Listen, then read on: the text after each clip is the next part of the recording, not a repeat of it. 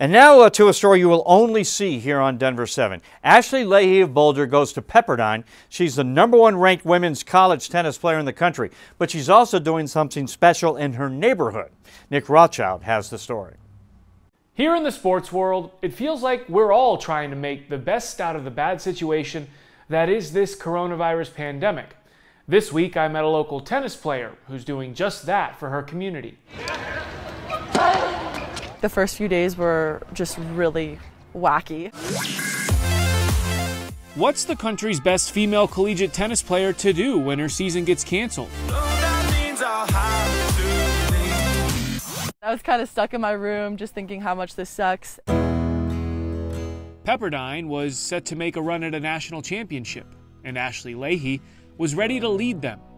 But the pandemic ended that dream.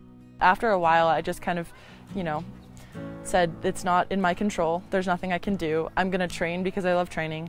I want to play tennis because I love playing tennis, not because I need to be training for a tournament. I just want to go out there and enjoy it. So Ashley came back to Boulder and found a new passion. I've always loved kids. Since I was 5 years old, I love taking care of 2-year-old kids, and I love how excited they are about everything and about life and how much joy they have. 3 nights a week, she teaches tennis to a group of neighborhood kids.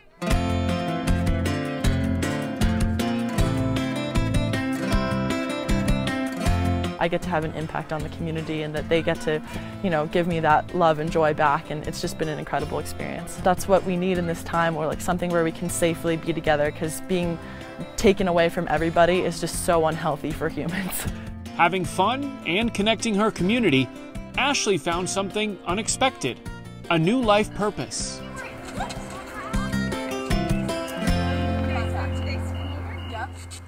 To love people, to inspire people, to bring community together. I just feel like I'm doing what I'm meant to be doing.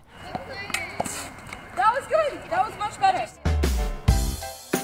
Tennis is still in her future, but it comes with fresh perspective. How I want to treat training. I want to treat it as something where I'm going out there and doing it because I love it, not because I feel like I have to do it because I have to win a tournament.